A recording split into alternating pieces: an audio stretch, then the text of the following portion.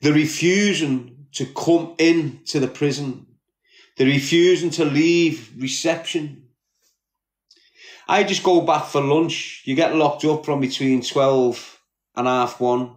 If you're on the savoury, you get opened earlier. I was on the savoury, so I was out a lot earlier than most in this Lindholme. So I'm in there, I'm banged up over dinner, and what I used to do, because I train hard twice a day, I used to have a little siesta. So what I'd do, I'd buy the Liverpool Echo and a national paper. At 12 o'clock, I'd get locked. This was my routine. At 12 o'clock, I'd get locked up. I'd read my papers. Then I'd chill on my bed like a little siesta. You know, relaxing, waiting to get out in the afternoon, clean the savoury and just chill on the wing with whoever. Security come to me cell. Do you know John Gandhi? And do you know Ronnie Kenton? I haven't got a clue who they are. I don't know who they are. I haven't got a clue. Well, they're refusing to come into the refusing to come into the prison. They've just been twisted up and placed in the segregation unit, and they're saying you've got a problem with them.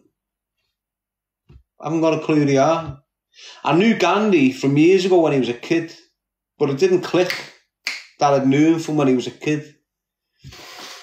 So I'm just thinking, I haven't got a clue who they are. I don't know what they're going on about. I don't know anything about them at all.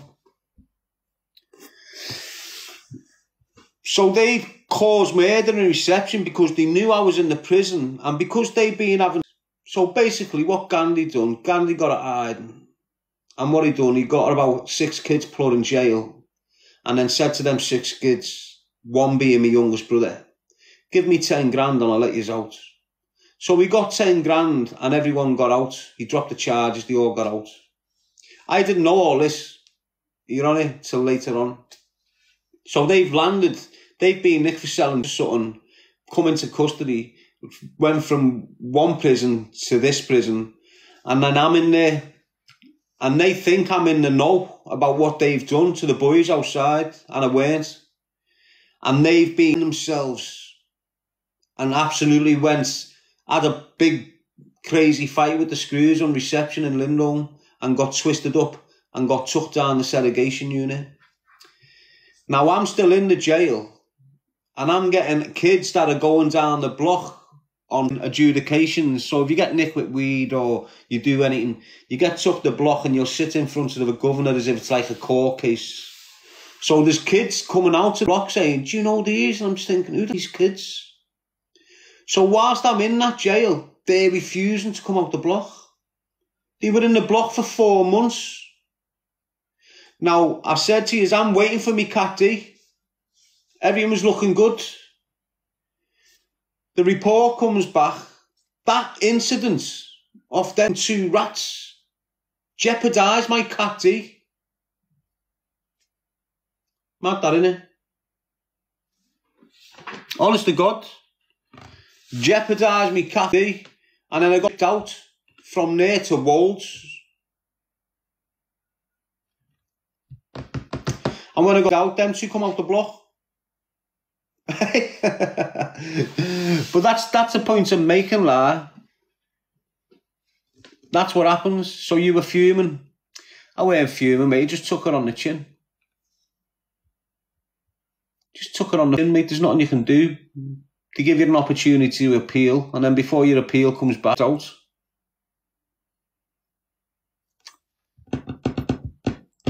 But that's what happens in prison, people. You've got all these little hard cases from the outside world.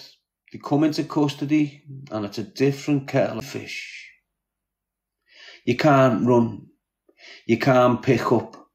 You can't go and get your boys and all move to someone. You're in a whole different world. And if you think you're the gamest in that prison, you're twisted. There's no one harder than anyone else in the system. It's strength by numbers in the system. Do you understand what I'm saying to you? It is strength by numbers. And you might have heard me on certain podcasts in the past. That's why the Islamic fraternity control most prisons, whether they're short term or long term, whether it's a Cat A unit or a dispersal prison, the Islamic fraternity control it. Why? Strength in numbers. At the same time, you know, you've got big, heavy kids, and I mean big, being in jail for a little 15, training hard, had naughty reputations right through the prison, and you'll have some little sicko that killed his ma and dad, who weighs about 6 foot, wet through. That is the most dangerous kid in prison. That skinny little runt who you wouldn't think would take your foot off in a heartbeat. They're the dangerous kids in prison. Do you understand what I'm saying? Now, what have you got now? You've got 21st century crackheads running around a prison system. Basically, spice heads. Now, these spice heads will do anything. Doesn't matter if there's a screw there. Doesn't matter what. Doesn't matter if it's a woman screw. They're going to do it for a little bit of spice. So you can have the hardest lad on the wing. Well, not the hardest. The one who's at the head of that strength in numbers group there. You can have him. Give a spice head and he'll go and just do madness just for that little spice. He'll live with the consequences afterwards, like. But so you might see out there, you might see a lad called Marvin Herbert. He hasn't done much jail, but he's done some jail.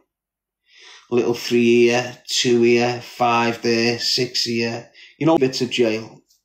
Because he was a Joey running around left, right and centre. He was smoking crack and smack back in the day.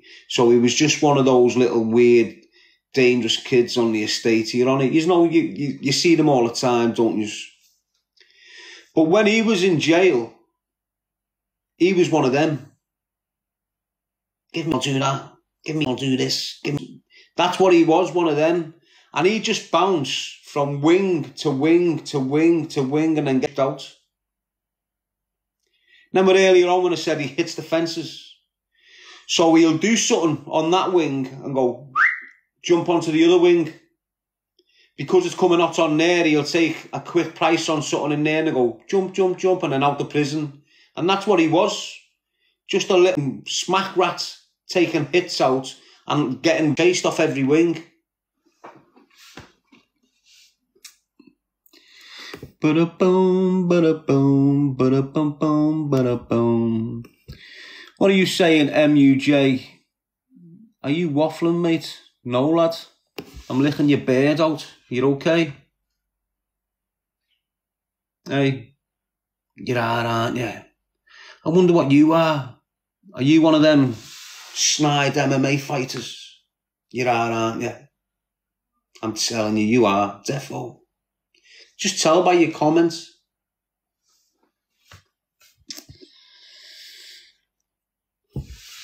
But that's the way it is. That's the way it is, people. And you get loads of notorious gangsters that just put themselves in blocks all over the prison system. And then they get out as if they haven't been that way in the system and try and live up to the persona that they once had on the streets. Ba-dum, ba-dum, ba-dum, ba-dum, ba-dum, ba-dum.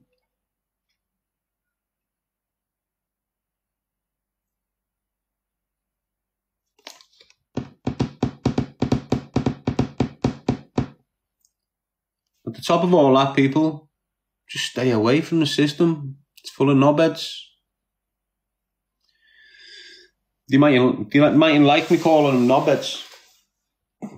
But if you're sat in a prison cell, you're a knobhead. Especially if you've been in prison on a long one, got out. Don't worry, I haven't got violated. It's me battery. But don't think for 1 minute there. And the podcast world, people, the podcast world is full of knobheads in the prison system who get out and portray themselves as being something in the prison system. And there's always one little helmet that springs to my mind.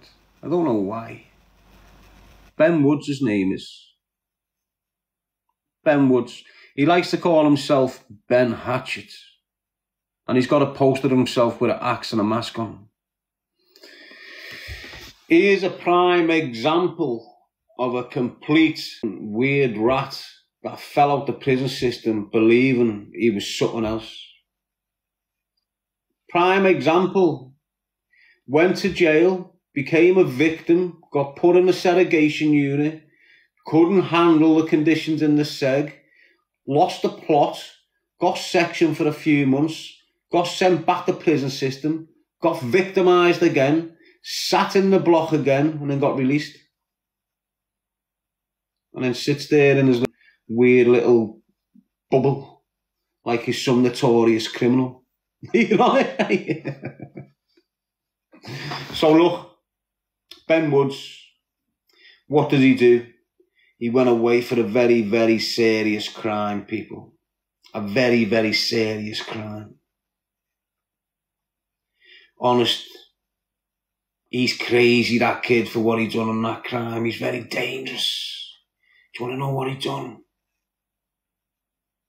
Where he lived down south, he lived in a little coastal town, a little beach on his doorstep and all.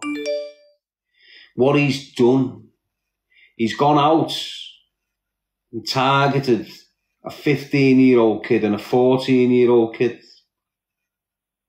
He's attacked them with a weapon, stole the phone, the trainees, and a watch.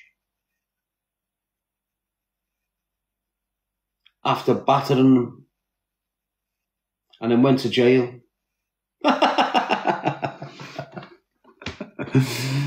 And now he sits there like a Cockney gangster.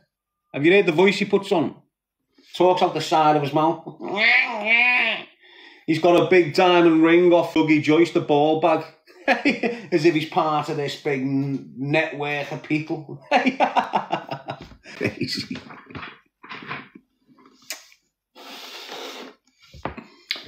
But anyway, let's not talk about the helmets of the podcasting world, eh? You know that big bunty? Ben, he couldn't even do his jail. Ben Woods' real name is... So Ben Hatchet, his real name is Ben Woods. That's his real name. And when you research his real name, it'll give you an indication of what type of little weak individual he is. And don't be sitting here thinking, oh yeah, but he bare knuckle fights. He went on one of the promotions in the world and had about 2 strainers with people that don't...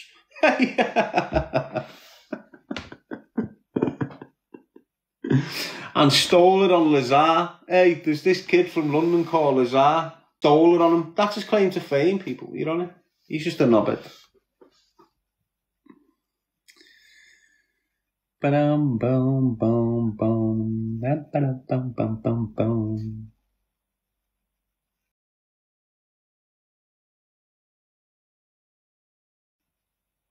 Using them as examples, people. Do you understand what I'm saying to you? They're examples of knobheads that are out now who portray themselves to be this big, notorious individual, when in reality, when it comes to the crunch, when they go behind bars, they're exposed for what they are, rats with a weapon. Do you understand what I'm saying to you?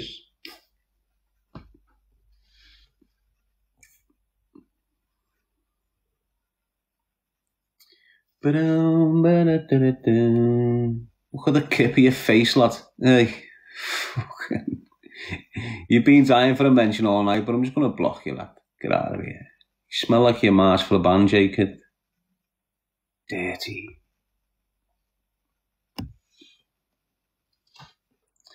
The screws corrupt, says Danny Speed. Some of them, mate.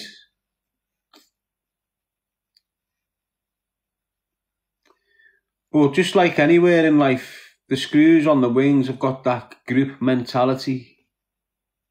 Do you understand what I'm saying? Oh, someone's complaining, people. That's why my screen's just gone dark.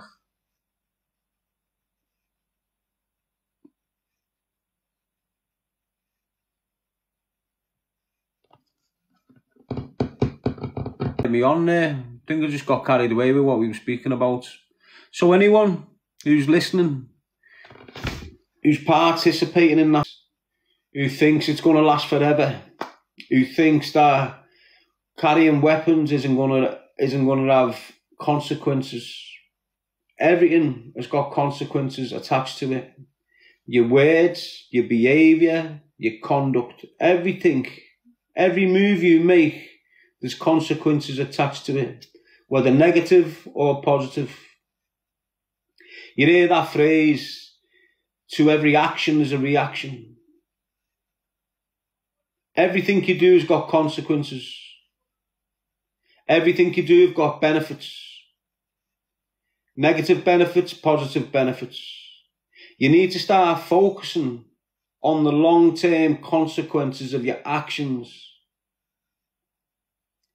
You walking around with a bladed article, eventually you're going to pull it out. Eventually you're going to use it. Do you understand what the long-term consequences of that action is? Sit back and have a little think about it. You running around on your bike, making your few ton a week or your few ton a day, peddling your bits, thinking you're off your barney. It only takes 1 hour for them to get you. Do you understand? One slip up, they've got you. Do you understand the consequences to your actions? Do you know what consequences are? Do you know what the benefits and the costs of what you're doing is? What's the benefits of you peddling? You get some short-term benefits off it. You get a bit of dough. You get a bit of this, you get a bit of that. But at the same time, you're thinking long-term. Because you've been with your bird since you're 16. And now you're 19. And you're thinking about long-term relationship with this beautiful little bird you've got in your arm. But for short-term benefits, you're willing to risk that long-term benefit. You slip once, 5-0 grab you by the neck, you can't swallow, you've got to spit it out, you get nicked for supplying, bang, you've gone to jail for 4 years for supplying. All them short-term benefits have now gone. You've got no long-term benefits because everything you've been working for in the last 3 years disappears, someone else takes it. They also take that lovely little bird you've had on your arm since you were a kid, who you want to do the rest of your life with. She's now being tampered with. She can only be loyal and faithful for so long. You're going to lose it. Is that short-term bit of cash worth risking that? Whilst you go to jail for them little 4 years, you might lose your mind. You know, bad health might kick in. Do you understand what I'm saying? You need to weigh up the pros and the cons. Choose a life, not a knife, people. Keep it real. Honest. Swerve in life.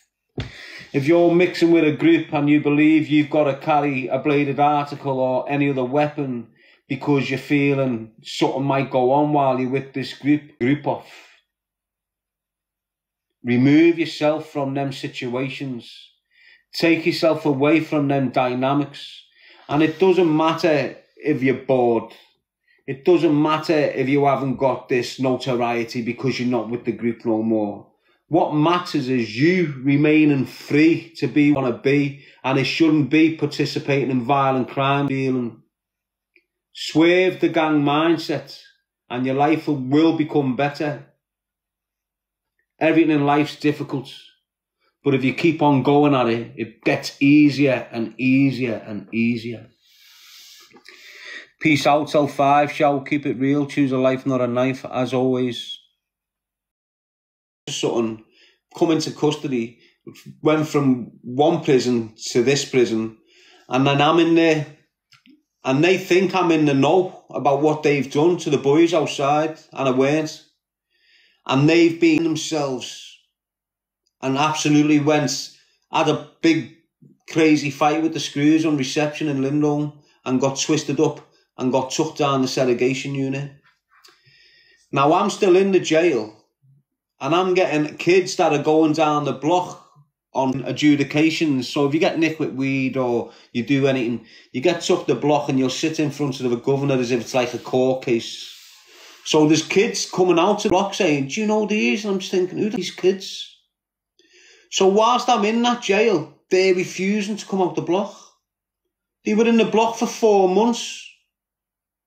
Now, I've said to you, I'm waiting for me Cat D. Everything was looking good. The report comes back. That incident of them 2 rats jeopardised my Cat D. Mad that, innit? Honest to God. Jeopardised me Cat D. And then I got out from there to Wolds. And when I got out, them 2 come out the block. But that's the point I'm making, lad. That's what happens. So you were fuming. I weren't fuming, mate. Just took it on the chin. Just took it on the chin, mate. There's nothing you can do. They give you an opportunity to appeal, and then before your appeal comes back out.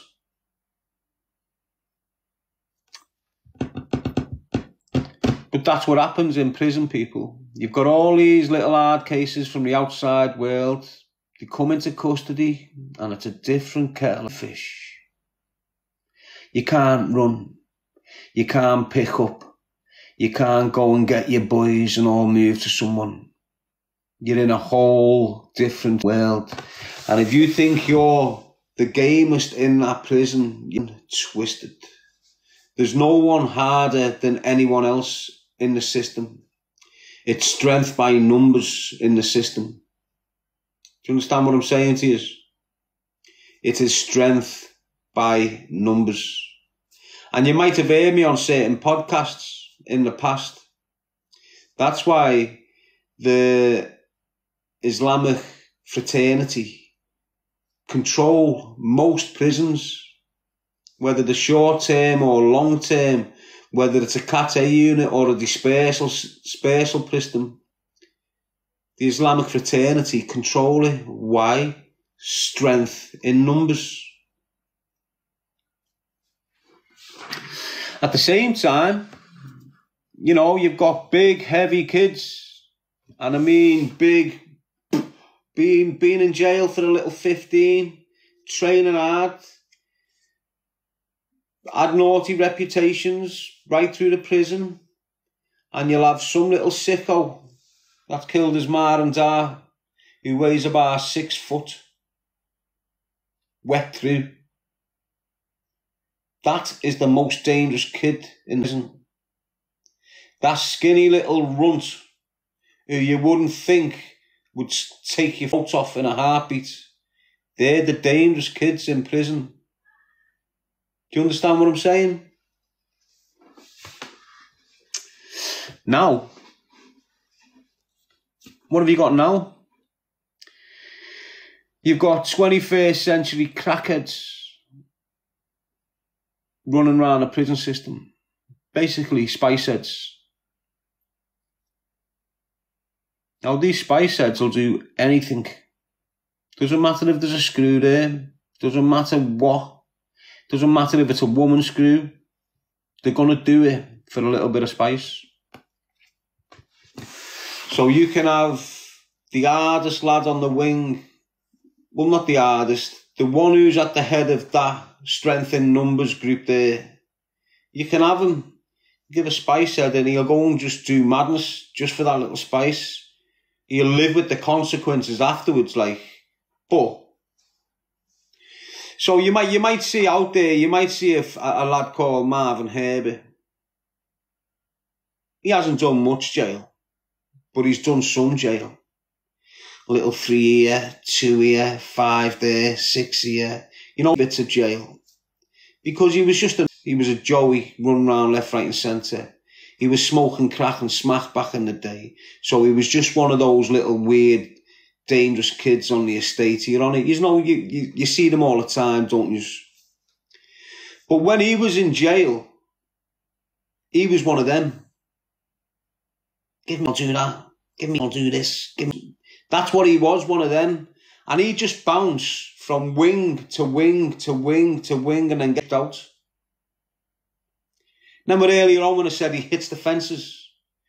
So he'll do something on that wing and go, jump onto the other wing. Because it's coming out on there, he'll take a quick price on something in there and go, jump, jump, jump, and then out the prison. And that's what he was. Just a little smack rat taking hits out and getting chased off every wing. Ba-da-boom, ba-da-boom, ba-da-bum-bum, ba-da-boom. What are you saying, MUJ? Are you waffling, mate? No, lad. I'm licking your beard out. You okay?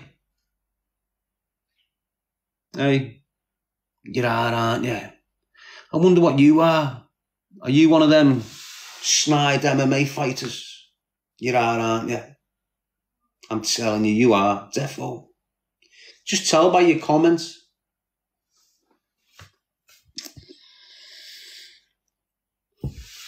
But that's the way it is. That's the way it is, people.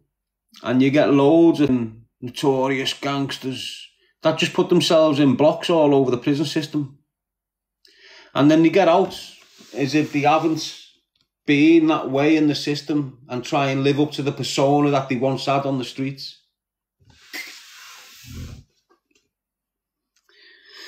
At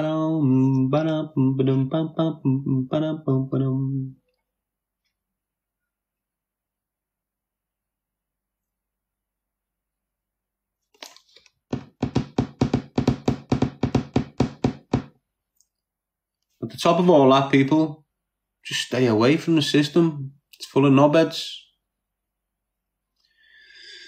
You mightn't like me calling them knobheads. But if you're sat in a prison cell, you're a knobhead. Especially if you've been in prison on a long one, got out. Don't worry, I haven't got violated. It's me battery. But don't think for 1 minute there. And the podcast world, people, the podcast world is full of knobheads in the prison system who get out and portray themselves as being something in the prison system. And there's always one little helmet that springs to my mind. I don't know why.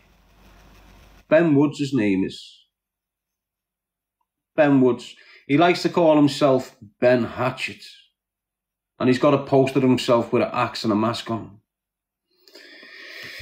He is a prime example of a complete weird rat that fell out the prison system believing he was something else. Prime example. Went to jail, became a victim, got put in a segregation unit, couldn't handle the conditions in the seg, lost the plot, got sectioned for a few months, got sent back to prison system, got victimised again, sat in the block again, and then got released. And then sits there in his weird little bubble, like he's some notorious criminal. You know? So look, Ben Woods, what did he do? He went away for a very, very serious crime, people. A very, very serious crime. Honest, he's crazy, that kid, for what he done on that crime. He's very dangerous. Do you want to know what he done? Where he lived down south, he lived in a little coastal town, little beach on his doorstep and all. What he's done, he's gone out and targeted a 15-year-old kid and a 14-year-old kid. He's attacked them with a weapon, stole the phone, the trainees, and a watch. After battering them, and then went to jail.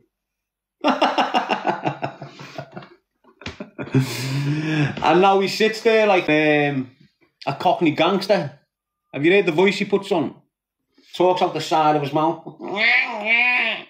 He's got a big diamond ring off Dougie Joyce, the ball bag. As if he's part of this big network of people. Crazy.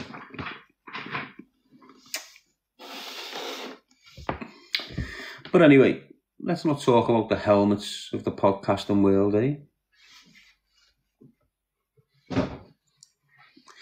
You know that big bunty, Ben, he couldn't even do his jail. Ben Woods' real name is, so Ben Atcher, his real name is Ben Woods. That's his real name. And when you research his real name, it'll give you an indication of what type of little weak individual he is. And don't be sitting here thinking, oh yeah, but he bare knuckle fights. He went on one of the promotions in the world and had about 2 strainers with people that don't.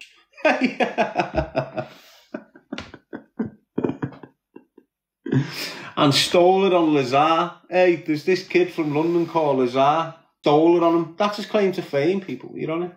He's just a knobhead. Ba-dum, bum, bum, bum. Ba-dum, bum, bum, bum, bum.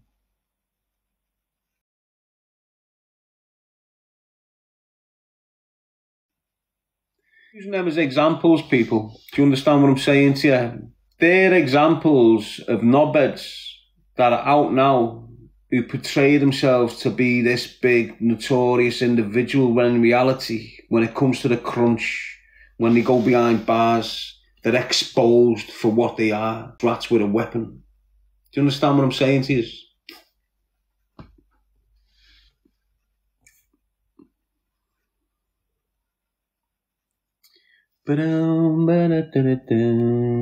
Look at the kip of your face, lad. Hey. You've been dying for a mention all night, but I'm just going to block you, lad. Get out of here. You smell like your Mars for a band, kid. Dirty.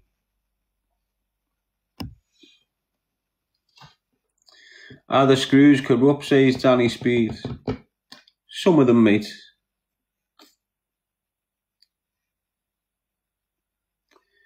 But just like anywhere in life, the screws on the wings have got that group mentality. Do you understand what I'm saying? Oh, someone's complaining, people. That's why my screen's just gone dark.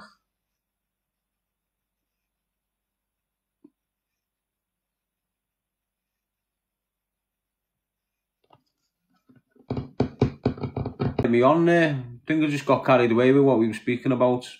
So anyone who's listening, who's participating in that, who thinks it's going to last forever, who thinks that carrying weapons isn't going to have consequences.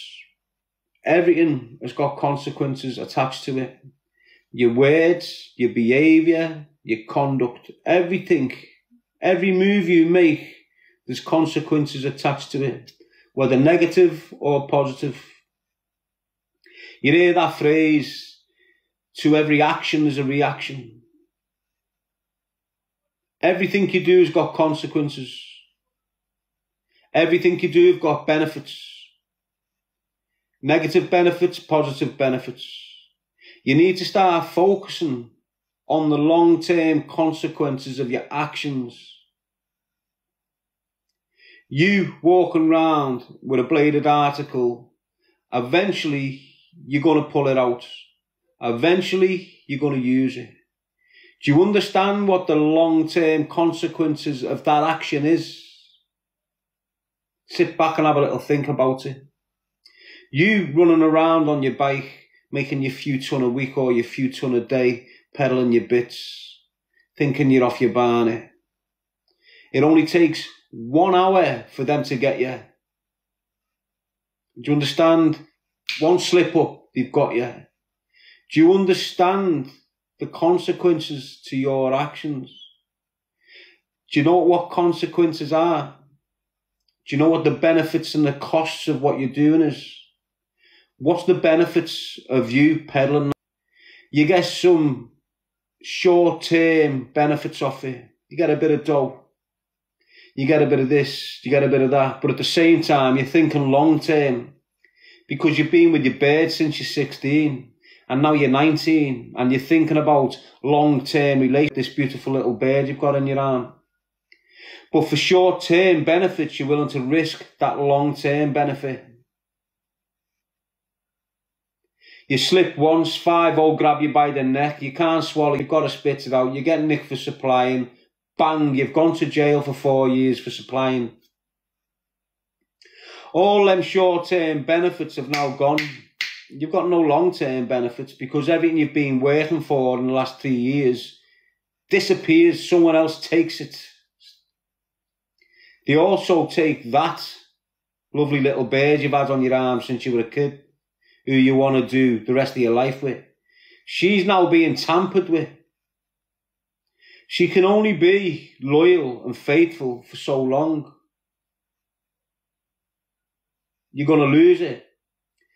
Is that short-term bit of cash worth risking that?